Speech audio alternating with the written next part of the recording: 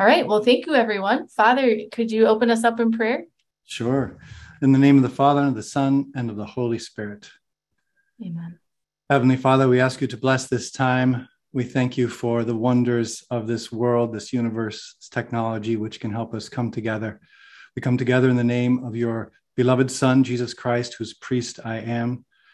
We invoke the outpouring of the Holy Spirit upon our minds and our hearts, and even our bodies through this interchange as we discuss your kingdom and as we try to really dig into the depths of the wisdom of your love so that we can experience true freedom and true holiness in Christ. Hail Mary, full of grace, the Lord is with thee. Blessed art thou among women, and blessed is the fruit of thy womb, Jesus. Holy Mary, Mother of God, pray for us sinners, now and at the hour of our death. Amen. Glory be to the Father, and to the Son, and to the Holy Spirit, as it was in the beginning, is now, and ever shall be, world without end. Amen. Saint Lawrence, pray for us. In the name of the Father, and of the Son, and of the Holy Spirit. Amen. Amen. Well, thanks again, Father. We're so excited to have you here. You're definitely a fan favorite of us at Avila Foundation, SpiritualDirection.com. I actually personally, it was one of your articles on Root Sin was my first contact with this mission. And it was life-changing for me, obviously, because here we are. So much gratitude towards you. And I know that a lot of our people were always promoting the better part for the best resource on daily mental prayer. So I want to just show that on the screen here real quick before we get started.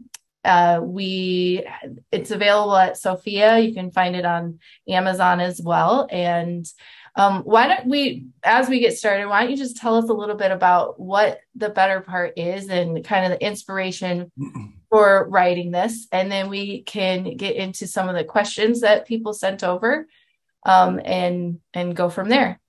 Okay, sounds good. Well, first of all, thank you very much for inviting me to be part of this evening. And I think I see some familiar faces there in the gallery. So that's nice. So the better part really came out of my vow of obedience. I'm a member of religious order, the Legionaries of Christ. I make a vow of obedience. And I received an email from our headquarters in Rome back in 2006, saying that we need a new resource to help people pray, because one of the ministries that we do in my order is a lot of spiritual direction with lay people, a lot of retreats to lay people. We really believe in the power of the lay charism, and the holiness of the lay people is the future of the church, this new Christendom, which is emerging from our post-Christian culture. So, and it was interesting in this assignment that I received from my superiors saying, so our men throughout the world who are delivering these retreats and giving this spiritual direction, they are really sensing that the Holy Spirit is moving these lay people to a real life of mental prayer. Not just prayer by rote, not just saying prayers, but really going deep in that personal prayer of mental prayer. And so the assignment was, so we need a new resource, because the old resources aren't really helping people that much. And we need something that's going to be useful for men and for women, for old, for young, for people who are starting and people who are experienced. And it has to be completely centered on the Gospels. And we need it by December. So that was kind of my assignment. And so I put together a little kind of ad hoc commission with some other people, some religious, some lay people, some consecrated women, and brainstormed a little bit, came up with the structure, probably most of you are familiar with. And the idea behind the structure was really simple. We want to know Christ completely. We want to know Christ from every angle. We want our own person to interact with Christ completely for that transformation into Christ, which is the core of the Christian journey. So you have different sections. You have the Gospels included, so you don't have to have your Bible in one hand and your meditation book in another. It's all there together. And then the Gospels divided up into those different passages. And each passage has a commentary devoted to Christ the Lord, brings out the aspect of Christ's own kingship. He's the one we follow. He's the one we obey. And Christ the teacher, he's always teaching with his example, with his words, even with his silences. He's always enlightening our minds. So not just our wills, we serve Christ the King, but our minds, our intellects. We learn from him the meaning of life, who God is, what the purpose of things are. And then Christ the friend, because it's not just our minds and our wills, but also our heart. He wants a relationship. He wants to walk with us. He calls us his friends. And then the fourth commentary is Christ in my life, which is written in first person singular, so it can help jumpstart your own time of mental prayer if you've been having some trouble doing that. And then, because you can always use it in a group as well for group reflection and group discussion, you have some questions at the end and some references to the catechism if you want to touch on some of the doctrinal points that come out. So it's like this great, it's a great resource for personal prayer, for group study. And you can kind of, we want it to be an evergreen thing because the gospel's in it, so you can always go back to it, and it's meant to spark your own conversations with Christ. And that's the whole introduction explains that method of mental prayer. So that was it. That's wonderful. And we have, for anyone listening, if you're looking for a group, head over to apostoliviae.org. It's APOSTOLIVIAE. And we have a ton of small groups on there. I think our goal is to have over 100 by the end of the year. I don't know where we're at on that goal, but a lot of small groups on there, and our small groups use the better part for their discussion. So every time they meet gospel encounter groups. So we're very familiar with that text, and it's just fantastic. So as you guys are here, Christine Rich, she says, hi, Father John, you're the reason, you're the person that connected her with Dan Burke too. So there you go. Yeah. Dan and I go way back. So as we go along, I have a list of questions here. You guys were great in sending those in ahead of time. If something comes up for anyone listening, just go ahead and throw it in the chat box and we'll try to get to it. So speaking of the better part, and some of our people have been doing the better part for 5 years. They just go over and over again with it. And this was actually one of the questions that came in. It says, how do you handle when your conscience is telling you, well, I've read this meditation before, I get it, I already know this already. And with the scriptures and meditations, it's the word of God is living and effective. He makes everything new. So, but sometimes they're struggling in their mind with this when they go to prayer. What would you recommend for that person? Wow, that's a great question. I'd love to have a conversation with that person about that question, but basically, it sounds to me that you've been engaging in mental prayer for a while. And so when we do that for an extended period of time, over years, then what begins to happen in our prayer can change. The mental prayer of someone who's just beginning this journey with Christ, who's kind of maybe had a powerful retreat, maybe just felt I need to go deeper in my prayer life. What happens in that time with God is going to look different than what happens in someone who's been engaged in mental prayer faithfully and living a life of grace for many years. So it sounds to me like this questioner said, well, I'm very familiar with these meditations. I'm very familiar with these passages. So I kind of already know this. Well, I would really encourage you to explore, at least in your time of personal prayer, to go ahead and respond to what's going on in your spiritual life, by giving yourself permission to be more simple in your prayer. To maybe for you, it's good enough one line from the gospel passage that you read on Monday, and kind of going back to that and simply pondering it and savoring it and letting it penetrate your mind and your heart. And that might last you for a whole week. Like you don't necessarily need new input, for that time of mental prayer.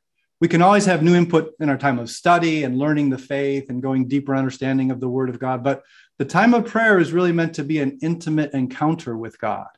In the early stages of prayer, that involves a lot of our work. We think, we ask questions: who, what, when, where, why.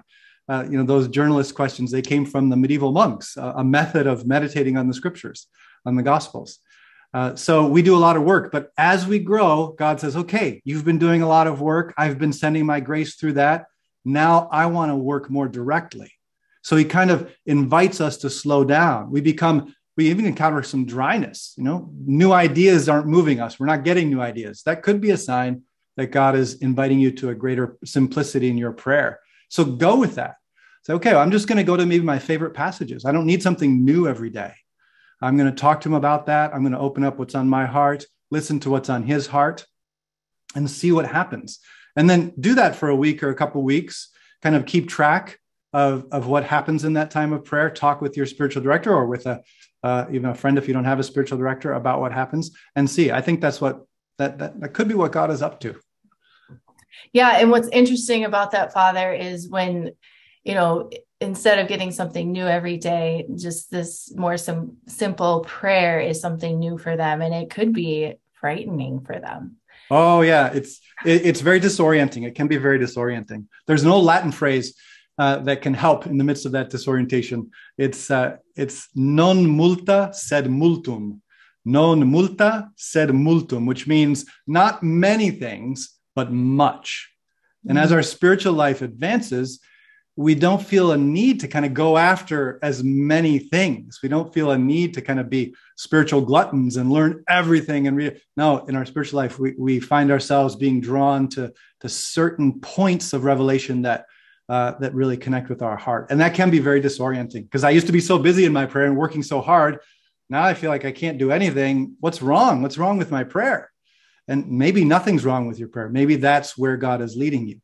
But it's really good to have someone you can talk about that with, because sometimes there are hidden attachments which can impede us, we get to kind of a roadblock in our prayer because there's something that we're not fully aware of that God wants to bring to the surface. And so there can be some other causes for that type of dryness as well. Yeah, even attachment to just like you said, all that work is like the achieving. Mm-hmm. Yeah, that's true. Yeah, that's true. Yeah, that's great. Thank you. Another question regarding praying with scripture. Do you have a recommendation for a resource to better understand and pray with the Psalms? The Psalms. Yeah, the Psalms are really the prayer book.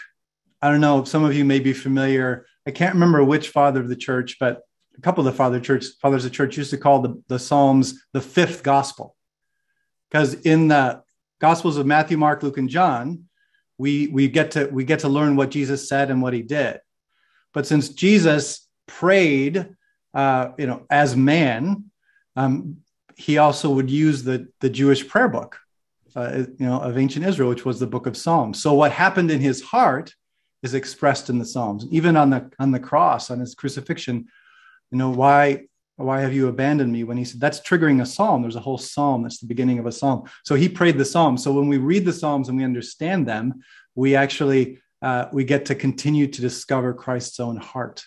So I would say a great resource for that is fantastic resource. One of the last series of catecheses that St. John Paul II gave towards the end of his pontificate, the end of his life, was he went through all of the Psalms and all of the canticles, which go into the Liturgy of the Hours. That's the main part of the Liturgy of the Hours is the Psalms. And he commented on each one of them. So he gave a catechesis, his Wednesday audience. That's where he gives his catechesis, his reflection, his talk. He gave talks on each one of the Psalms. I'm sure they've been published in volumes, but you can also just get them from the Vatican website.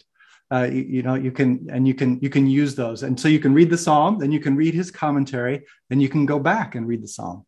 And again, when you're praying the Psalms, any good biblical commentary as well will have some explanations. But when you're praying the Psalms, what you really want to look for are those lines that really pierce your own heart, that resonate with you. And then you stay with them. This is the prayer book that was written by the Holy Spirit, inspired scripture, and their prayers. So everything that we experience in our own hearts is expressed somewhere in the Psalms. So we find as we become more and more familiar with the Psalms, we find the words in the Psalms which can express to God with greater eloquence than we can come up with ourselves what's going on in our hearts. Very, very rich source for our prayer.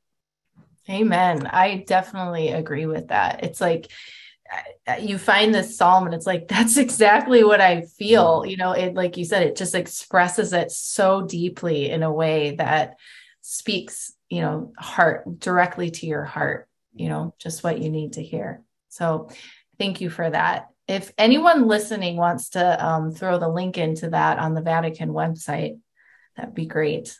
I don't know if anyone could do that for us. Look at that. Someone's holding up Psalms and Canticles. There it is. So there it is published in different volumes. You can find them there. Yeah. Perfect. Great resource. Great. Thank you. We'll post the resource after when we post this webinar. We'll find it for you guys. So yeah, root sins. We've got these great articles on root sins, and we've got it in the little survey and navigating the interior life. And so we love taking a look at that, and it's helpful to us. So someone asks the question, do we all have a root in each of the deadly sins, but deeper roots in just one that is dominant? Or how do you separate the root sins, the 3 root sins we talk about, with pride, vanity, and sensuality, comfort, versus the 7 deadly sins? Yeah, that's a really good question. There's a lot of ways that could be answered, and there's a lot of different answers. I wouldn't say there's necessarily one absolute answer to that question. The 7 deadly sins, the capital sins, are really linked to the different powers of the soul. And so they become vices which contradict the proper use of the powers of our soul. And the proper use of a power soul, or the proper development, is a virtue, right? So if you do a little diagram, I think there's a chapter in one of my books, a book called 60 Days to Becoming a Missionary Disciple. There's a chapter there on the emotions and the feelings, and you can see kind of a map of the basic human emotions, which are kind of at the root of our vices and our virtues. So the seven capital sins is a way of understanding kind of the different aspects of our powers of our soul, which can go awry. Now, the 3 root sins is a little bit more, going back, the capital sins, the theological insight on the capital sins is those are the ones that spawn other sins. So if you keep falling into certain sins, you want to trace them back to some of the capital sins. And then the root sin concept simplifies that even more. And the way that I would actually describe, I think the way that's most useful to understand the different root sins is where we're supposed to find and seek our meaning is in our relationship with God, because we're created to live in communion with God, to know him, to love him, to obey him, to praise him, to receive his love, to receive his grace. Friendship with Christ is the core of Christian charity.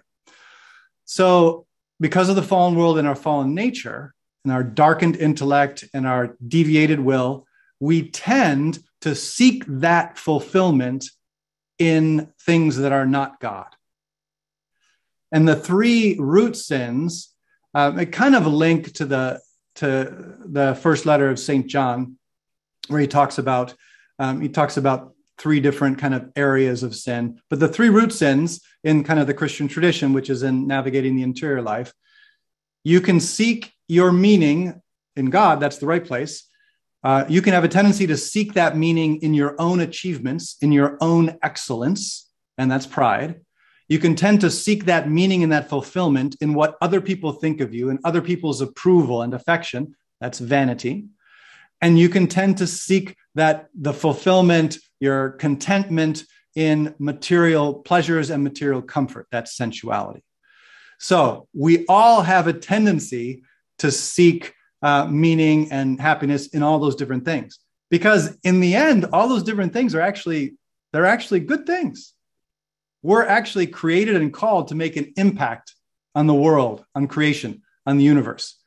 And we put Adam and Eve in the garden. He said, go cultivate the garden, go subdue the earth. So we're actually called to achieve things, to make things, to do things. So when that's ordered, that becomes a way for me to deepen my communion with God. And we're called to live in relation with others. We need to be loved. We need to be seen and understood. Right. So at the root of that disordered kind of search for people's approval is a healthy need. And then same with the physical, we have bodies, we're created with the capacity to experience pleasure. Food tastes good because life is good. There's a message from God in those healthy pleasures, right? So we all have, we're all drawn to those things because of who we are as we're created. But because in our formative years, that's when, because we grow up in this broken world, this fallen world, we have a damaged human nature. So usually in our formative years, some of our basic needs are not met in a healthy way. And that creates a certain penchant or kind of a certain tendency, depending on the circumstances in which we grow up, and then our own DNA and all kinds of other factors that we don't know completely. But we tend to have one of those that we kind of grasp. We tend to grasp it more energetically than the others, depending on what happens in our formative years and which needs that we have are met and which needs aren't met. So we all have all three of those tendencies. Their original direction is good, but their disordered direction causes a lot of problems because we make idols out of those things. And so that leads us away from communion with God. But each one of us tends to have one of them, which is more, there's like a stronger magnetic force for some people to seek to superachieve. And that's what's going to give their life meaning, or to seek people's approval, to be loved by others. A disordered pursuit of that would be vanity. So that's kind of just the beginning of an answer to the whole theology of sin and original sin and personal sin and woundedness. But I think that can help, maybe, I hope. Yeah, it's even interesting how sometimes in our root sins it's we're trying to find meaning in it too, but it's even how we can present ourselves to God. If I achieve all these things, or if I do, if he approves of me, if I please him, type of thing. Sometimes we can present ourselves in that way too, and it can get confusing. With the root sins,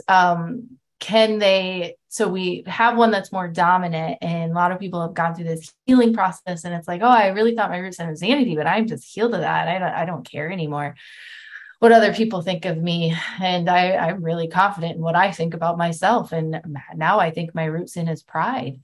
They get humbled, and now they just don't really care about achieving or what, excellence in their opinions or anything like that. And now they're just really don't want to do anything except maybe just eat and sit at home. And now maybe they think their root sin is sensuality. Does it change at all? Yeah. So no, the root sin won't really change. But I think what you're describing is something we can fall into in the spiritual journey, which is getting. Well, let's put it this way. So, some of the great images of the spiritual life from the doctors of the church, like St. Teresa, talks about the soul as a garden. And in the purgative way, kind of the first stages of real spiritual growth, we're weeding out the bad plants in the garden, and we're taking out the rocks that are there that are impeding the soil from being able to. So we're kind of cleaning it out, and that's when you're identifying your vices and you're trying to correct them by actually exercising virtue. And then the virtues then would be the good plants, right? That God plants the seeds of the virtues and we nourish them, and then they begin to bear fruit, the fruit of the Spirit in our soul. So what can happen is we can get stuck in becoming obsessed with the weeds, when actually once we get the garden cleared to a certain degree, then we want to focus on nourishing the good plants. And weeds are going to come up here and there. And you're going to find sensuality weeds, and you're going to find some pride weeds, and you may later on discover that you thought you got something out by the root, some bad plant out by the root, but the roots are still there. And so they send up shoots in different areas. Oh, wait, so we've got to go deeper in there. And that's kind of the transition from the purgative to the illuminative way, when God begins to reveal maybe what I like to call the roots of our root sins. And usually it's some kind of a fear.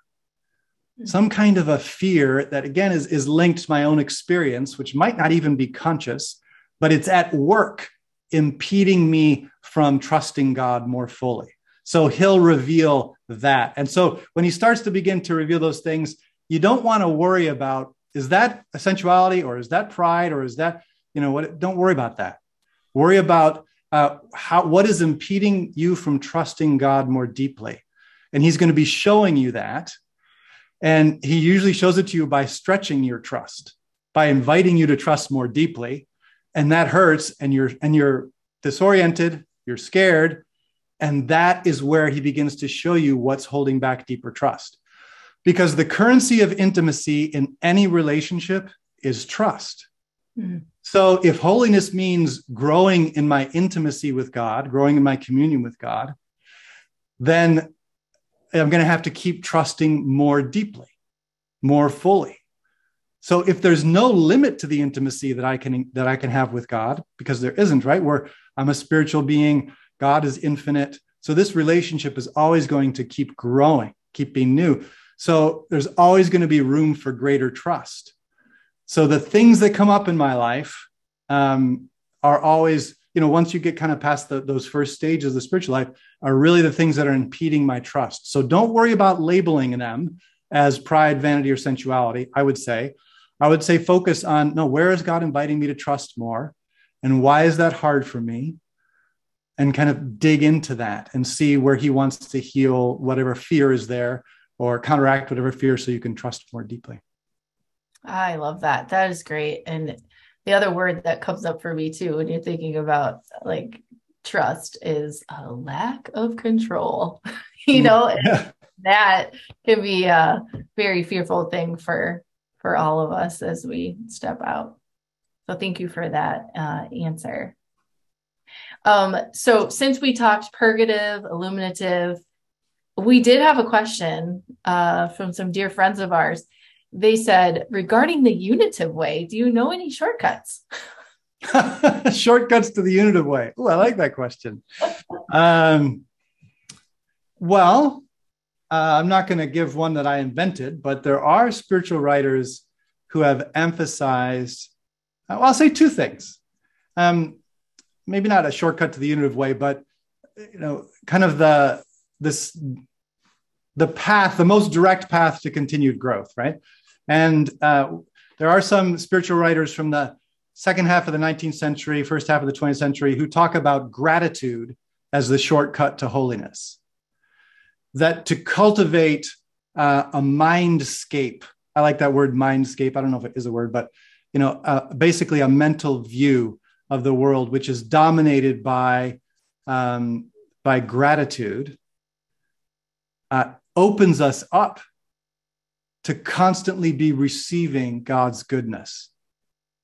In a sense, gratitude is the antidote to that fear, like a deep attitude, a mindscape of gratitude, which we can form. Gratitude is a virtue that we can exercise, especially if there's a tendency to anxiety, or a tendency to depression, or a tendency to, all those different forms of kind of that negative energy. Right? Gratitude is kind of the direct answer. It puts God in his place and constantly reminds us that his goodness is always flowing, right? And so that's what accelerates our capacity to trust. So that's one thing. And then there's one of the most often quoted pieces of spiritual advice is from Thomas à Kempis's book, The Imitation of Christ, in which he says, if we would just overcome one vice a year, we would soon be saints.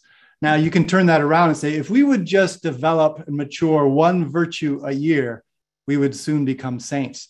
Very interesting how some of the most recent behavioral psychology, the good behavioral psychology research that's been coming out, is kind of showing something similar. Now they won't make the connection, but I love these connections between kind of modern sciences and the wisdom of the tradition of our spiritual lives. But talking about how if you really want to change a behavior, one of the most common tendencies is to make a list of all the different things you want to change, and then try to change them all at the same time. And when you do that, you end up making very little progress. Whereas if you kind of reflect and you think about what is the, if I were just to change one thing, if I were to develop one virtue this year, mature in one virtue this year or this month or this week, whatever it be, that would make the biggest impact on helping me trust God more deeply, what would it be? And if you just choose one and then you say, okay, what can I do? God's going to have to give me his grace to grow to supernaturally in that. But what can I do today, this week, with the one thing that I could do differently that would open myself up to grow in that area? So focusing on one thing. Even, my favorite passage from Luke chapter 10, where Jesus told Martha that she worries and frets about many things when only one thing is necessary, right? This sense of what is the one thing necessary for you in this season of your spiritual life? You don't have to cover it all. You don't have to figure all of it out. But if you can just identify, Lord, what are you asking of me right now? And just focus on that, then that's the shortcut, because he knows what's best. When we try to, kind of going back to what you said, Anne, about control, if we try to understand everything and control it all, then we end up getting dispersed and we end up getting distracted. And that's one way that the enemy likes to work on our souls, to kind of, if he can't get us to do super evil things, he wants us to get distracted with a lot of good things that maybe God isn't asking us to do. So there's a thought there. Yeah. And if you guys can't figure out what virtue to start with, I think we're all just going to hop on gratitude, because that's the other shortcut here. But you know what's so great about that too? If you think about the purgative way, usually the purgative way, it's purgatory, it's purging, it's purification. It's tough.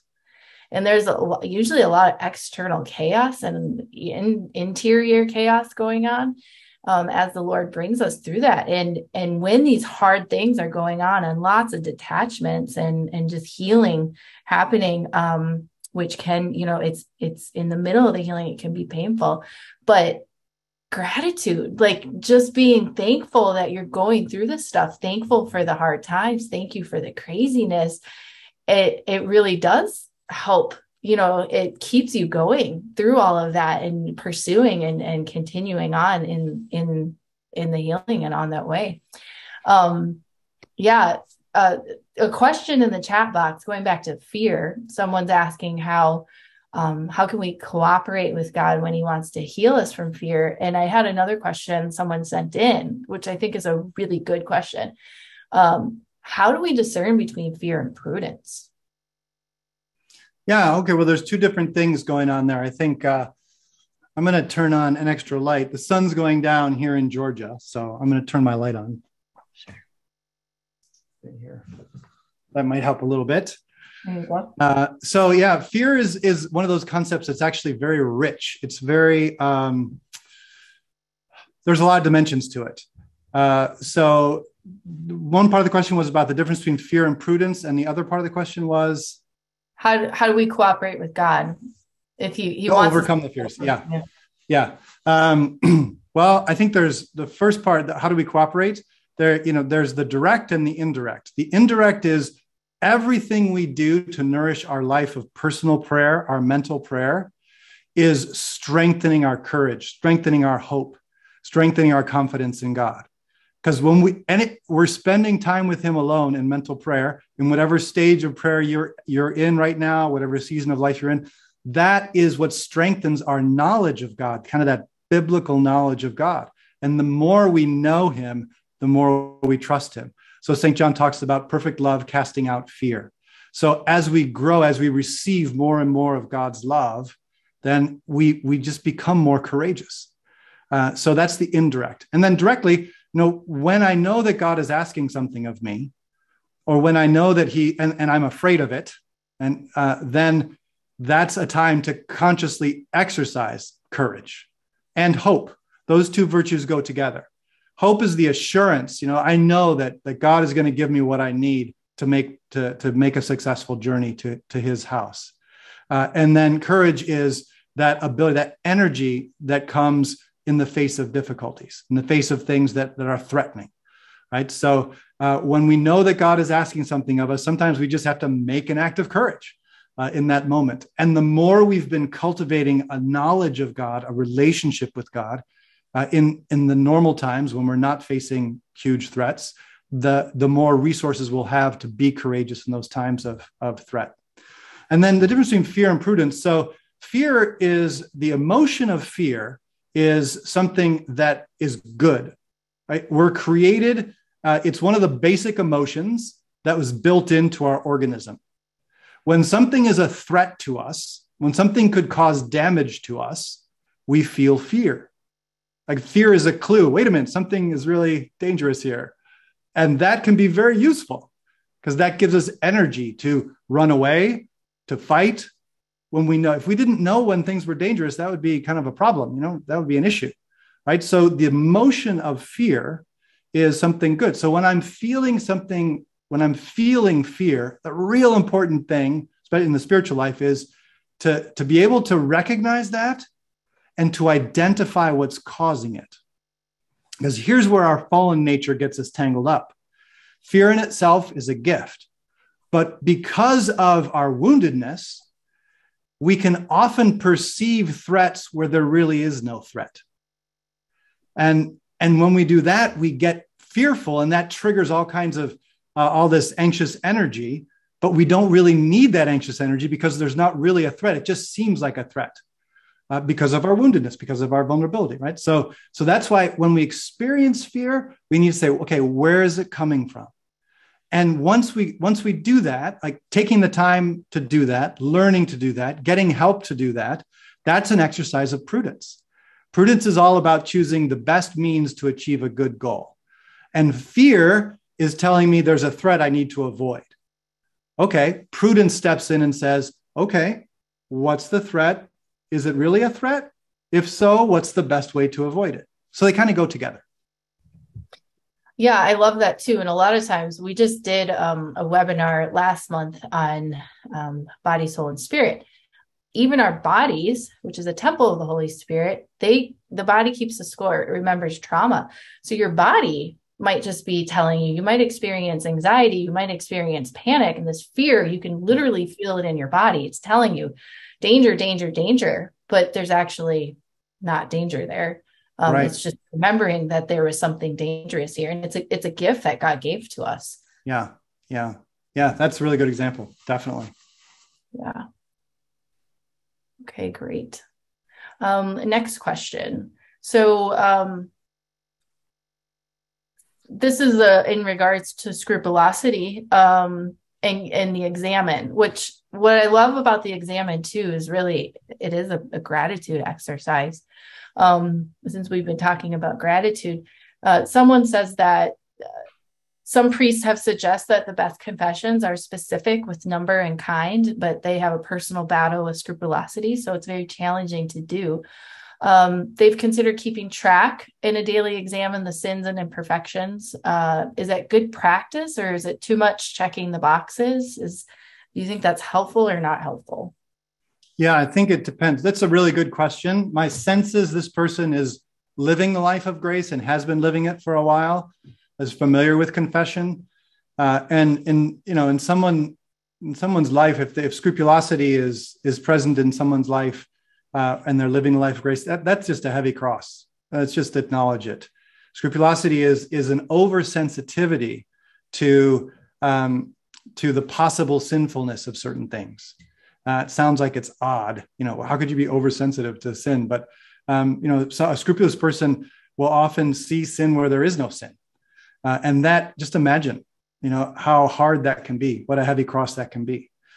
So I don't know this person's particular case. I'm not sure exactly what they're referring to about the priest who recommends sins in number and kind. The general recommendation is when we go to confession, if we have grave sins, we confess the number and the kind. We don't just say, well, I stole, but we say, I defrauded my company 3 times this past year of $100,000 each time. So the number and kind of the sin when it's a grave sin. And then for venial sins and for imperfections, venial sin is where well, you probably know those distinctions, but for those, the recommendation of the way to bring them to confession is going to depend on the person's personality, their temperament, and the season of their spiritual life. Because it can be, for a scrupulous person, it can get very, very disturbed, experience a lot of interior turbulence, trying to identify every single imperfection and every single venial sin, when that really isn't necessary.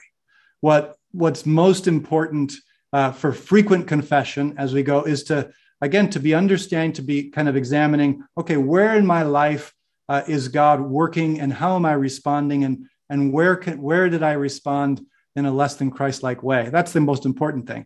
Now, for some people, it's going to be, if they're maybe pretty lax, then they're going to need help reflecting on that. And they're going to say, well, they might find it very useful to have a very specific questionnaire that they use. St. Ignatius of Loyola used to use his own particular examen, where there were specific points, and he would have his little checkbox and mark an X, and that was helpful for him. For someone who's struggling with scrupulosity, I would go to the other side. I would say, you give yourself, you determine ahead of time, ideally in conversation with a confessor or a spiritual director, with someone you trust. You determine ahead of time the frequency of your confession, and you determine ahead of time how long you're going to take preparing for that confession. For example, you could say, okay, you're going to go to confession twice a month, first Friday and third Friday. And if I'm your spiritual director and you're suffering from scrupulosity, I could say something like the following: you're going to get to the church early and you're going to take 10 minutes, no more, no less, to prepare your confession. Whatever comes to mind in those 10 minutes, that's what you're going to confess. So that way you're kind of putting really kind of objective guardrails around this tendency to overanalyze our fault and our weaknesses. So I hope that helps a little bit. I don't know, Anne, if you want to follow up on that at all. Yeah, well, actually, I got a message here that came in. It says their parish priest will stand on the side. I don't know what that means. Just ask how long since confession, but we do not actually specify sins. And that is it. Is this valid? Although I do not feel I feel I've fulfilled forgiven only venial sins on my behalf. So maybe like they're doing a general confession or something. Yeah, I'm not sure. It's not making a lot of sense to me. In general, for a valid confession, we need to confess some sins or some imperfections, some areas where we recognize that we haven't lived up to what Christ asks of us. So I can't imagine a priest saying you don't have to actually confess any of them. But if someone's struggling with scrupulosity, I can imagine a spiritual director giving some specific guidelines. Don't go into too much detail. Keep it simple, that type of thing. Yeah, he says that their sins are forgiven, but they don't actually say their sins. And this does. Could you maybe mention too what happens at Mass, because technically our venial sins are all forgiven at Mass, every Mass we go to. Yeah. So the normal means to receive God's forgiveness of our mortal sins is the sacrament of confession. That's the gift he's given us for that. And frequent confession, and we're only required to go to confession once a year if we have grave sin on our conscience, right? That's the church requirement. It's kind of minimalistic in that sense. But frequent confession is recommended because part of the grace of confession isn't just the forgiveness of sins, but strength to continue growing in Christ-like virtue. So when we bring our areas of weakness and struggle, even if the sins are venial, or even if they're imperfections, or not even willed, I'm not even choosing, I'm just noticing my weakness, we can still receive the grace of confession. In those cases, when you're confessing mostly imperfections, it's useful as well to say, this is kind of a, traditional advice in the spiritual life, to say, and all the sins of my past life. So you bring where you're feeling your weakness most in the recent period, and then you finish in all the sins of my past life. So you bring your sins and your weakness, you receive both the forgiveness and the strengthening. But that's not the only means the church gives us to receive objectively forgiveness for our venial sins and our imperfections. The act of, at the beginning of Mass, when we pray, I confess to Almighty God, and we receive absolution from the priest, that actually is real. It's not just symbolic. We're supposed to mean, actually, the rubrics say the priest is supposed to pause when he invites us to call to mind our sins so we can celebrate the mysteries worthily. Pause so that we can actually call to mind, our sins, our weaknesses, our sense of need for God, where we need his grace. And then we pronounce the Confiteor, or whichever of the options are given, and then we receive absolution. So that is a real forgiveness. It's another gift that God gives us to experience objectively forgiveness for our sins. But I also advise, anytime I find that I've fallen into a sin, or I'm feeling my weakness, you don't have to wait for confession or for Mass to turn to the Lord and say, Lord, have mercy on me. There I go again. And he hears that prayer too. That's more subjective, right? That's a subjective encounter with God's mercy. But God also gives us these objective ones, the sacrament of confession and then the holy sacrifice of the Mass, especially that part of it. Great. And this is a little off topic, but a question that came in was, is it a sin to give a wedding present to two males? Yeah, it's a tough one, right? These types of situations are becoming so much more present. We could probably have a debate about this. So let's see, what would I say? And I'll say this too, the woman that wrote the question and did not send a gift, but is feeling a little guilty. Yeah. Well, the reason you'd want to send a gift is because you care about the people, or at least one of the people, and you still care about them, even though you wouldn't agree with the choice they've made. And so you don't want to condone the choice, but you want to make sure you want to still express that you care about the person. And that's, how do we do that? That's a great place where we need the virtue of prudence. What's the best way to do that? And I find, the very best thing to do is to have and try to explain, like, sincerely, hey, that I don't, depending on the relationship, right? I don't approve of the choice, but I still love you. I still care about you. And I want what's truly good for you. So let me rephrase the question. So would it be a sin to give a wedding present to two Hindus who were being married with the Hindu marriage rite? Because the Hindu religion is, not the true religion, right? It's not in harmony with the truth. So would it be a sin it's not the perfect example, but I think the point is similar. We want to be able to find ways that express our love and our esteem for people and our sincere care for them, without necessarily condoning what we see is not true, right? It's not true. So it's a tough one. I think it would depend a lot on the relationship, on the gift, and there's other ways to express the love, but you want to make sure that you do your part to express that. I think that's probably at the core of that question. I think we got the perfect answer here. You get the masses said, like 30 days of masses for both of them. There you go. I like that. Gift you could give anyone, the sacrifice of the Mass, right? Yeah, that's a good one. I like that. There's your gift. You care, and you're praying for their conversion. So another question, kind of in the same realm. If an adult child chooses to marry outside of the church, what does a parent do? Go, not go? How do you handle it with charity and not sin? Yeah, I think the really important thing is that last part, right? And it depends on the relationship. It depends a lot on the relationship, and it depends on the conversation. They need to understand what you're thinking, what you believe, and what you're feeling. And you need to make sure they understand it. So if you just boycott the wedding with no conversation, no explanation, you could end up driving them further from the church, further from God. Right. And if you just go to the wedding without saying anything, a Catholic who's getting married outside of the church, And then you could also be encouraging them to not take seriously what God has revealed to us through the doctrine of the church. So the key is the conversation. And, and I think that the actual action will flow from that. You got to have that conversation. You have to show the balance. I don't want to give a specific, like a one size fits all rule for these very difficult situations, because it really depends on a lot of factors. Sometimes it depends on a lot of factors, and these you can have gray areas here.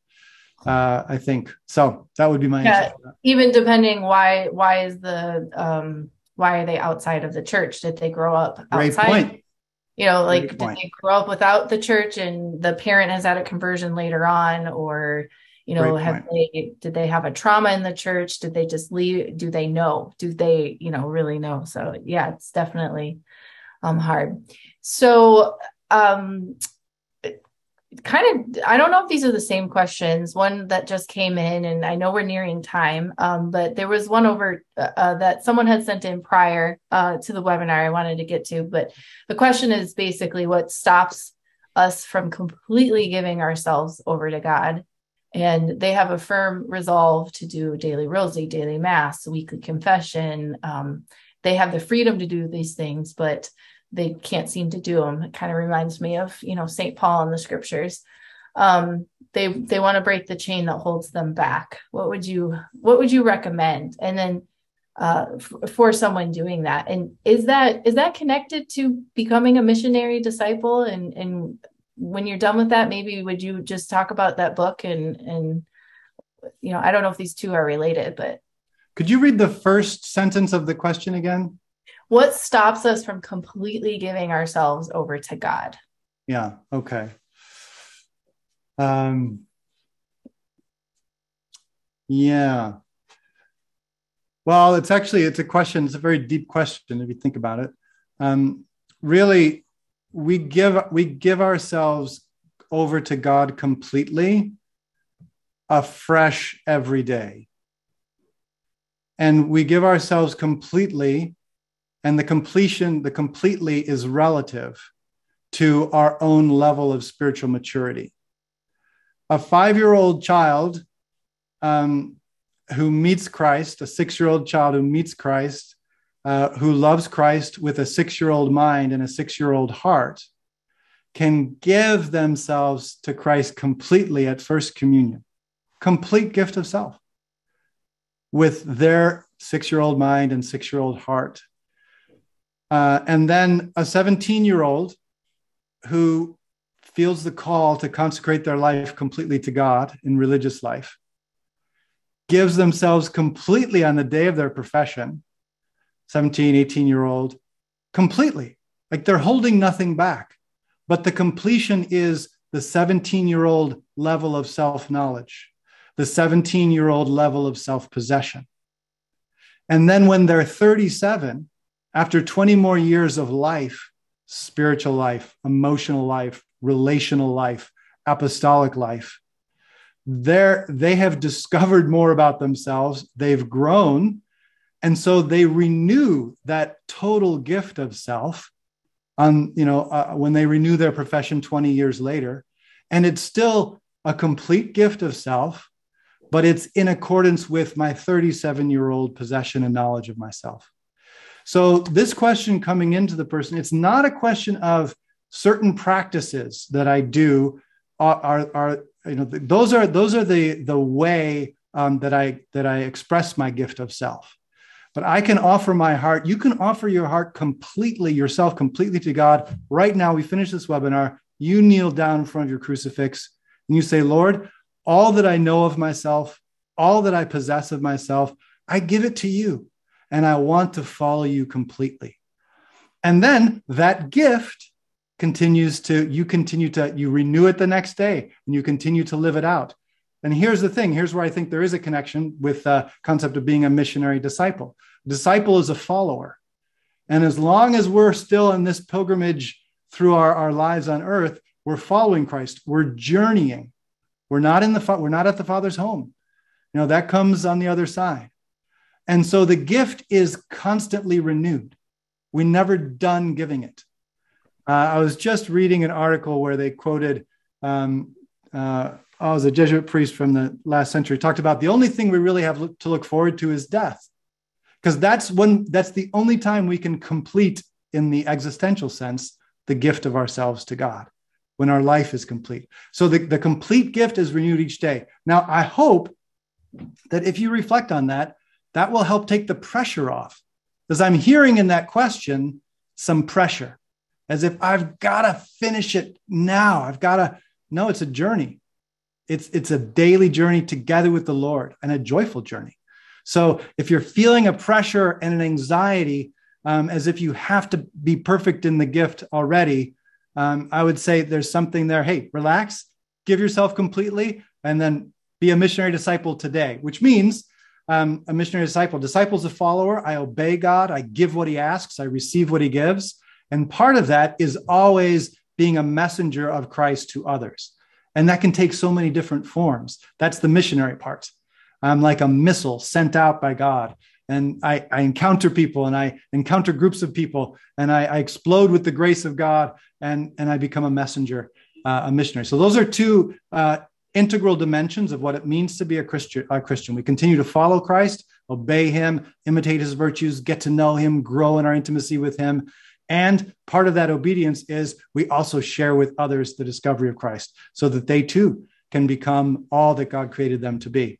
And this book, 60 Days to Becoming a Missionary Disciple, is just 60 short chapters, which kind of break down the two great commandments: how to love God with all your heart, soul, mind, and strength, and how to love your neighbor as yourself, as those two dimensions, disciple and missionary.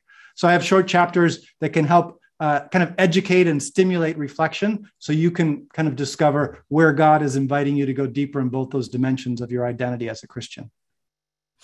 Yeah, what I love about all of that too is like the completely giving yourself over to God every day it's almost the same. It's the same thing we do with mental prayer every morning. It's not about, it's just about showing up every single day. And if we fail that day, you just try it again the next day. But if there is we have to grow in that self-knowledge, because in between giving ourselves over, if we don't understand the gift that we are and don't allow ourselves to receive God's love, that, like you said, all those things are expressions of the way that we're showing love to God. Well, we might not believe that we're worthy of his love deep down. So it might be hard to, we might have this pressure that you're saying to do all these things for him because we want to express our love. We want so badly to be loved by him. But at the same time, maybe there's that fear there, that's not letting him in, because it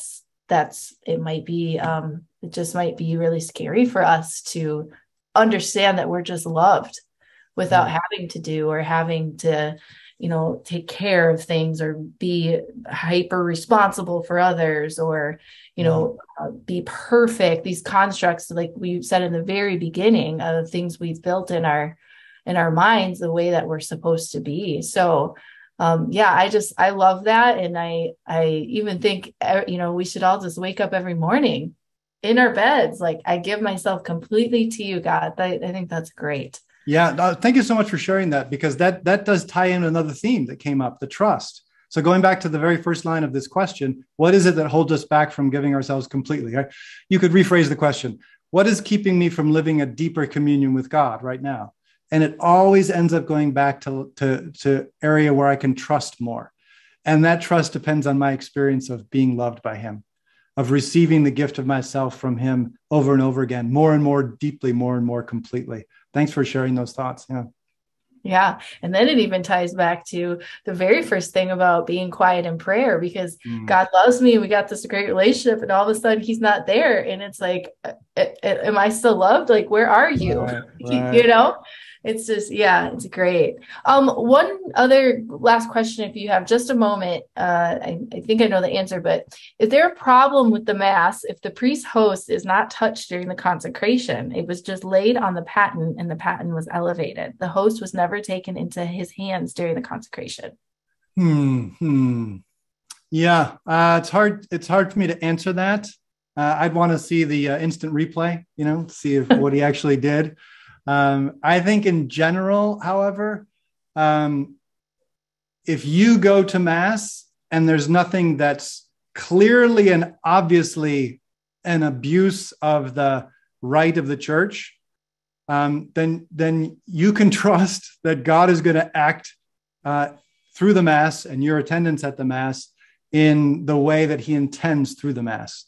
Even if the priest might do, a couple things that you don't like or you don't understand, but, if he's using the right matter, if he's not using Coke and pizza, and he's basically following the prayers and the rubrics, you can be assured that God's going to honor that.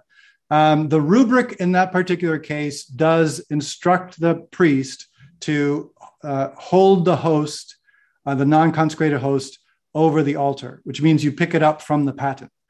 Now, I'd want, as I said, I'd want to see the instant replay, and I'd want to hear what the priest said, why he didn't do that. Especially if he doesn't do it on a regular basis, there might be a reason. You might have a dispensation. The rubric says that. If you don't remember the rubric, or if you've become a little sloppy on the rubric, I don't think it would make the Mass invalid. I don't think so. I think it'd still be a valid Mass, but maybe not illicit consecration, but a valid one. But I'd want to see the replay. Thanks, Father. Slow motion, the slow motion replay, and see what was going on there. Great. Well, Miss Stephanie Burke just wrote, great webinar. Great to see you. God's wisdom through you, Father. Praying you can find time to rest at the retreat center with us soon. So. Oh, yes. I haven't been to the retreat center. I keep putting it on my calendar, but it keeps getting pushed out. So. Well, and you just said you're in Georgia. So I'm in Georgia. I know. I have no excuse. Drive, right? I'm going to get out there. Awesome. Definitely. Well, thank you so much. Thank you, everyone. If you, want to say bye in the chat box here, we'll wrap it up. Father, would you give us a blessing as we depart here? Sure. Heavenly Father, I invoke your blessing upon all of the participants in this webinar and their families. You know their needs and their hopes and the desires of their heart. I ask you to pour out your Holy Spirit upon them, the special outpouring of the gift of wisdom, so that they can know your goodness in a fresh way every day. And Holy Mary, I invoke your intercession on these beloved children of yours and your brothers and sisters. Intercede for them, and may the rays of grace that have been entrusted to you not be wasted, but penetrate their hearts and their minds and their bodies for the glory of God and the advance of Christ's kingdom. The Lord be with you. With your spirit. May Almighty God bless you, the Father and the Son and the Holy Spirit. Amen. Amen. Thank you so much, Father. This was a blessing for us. Thank you.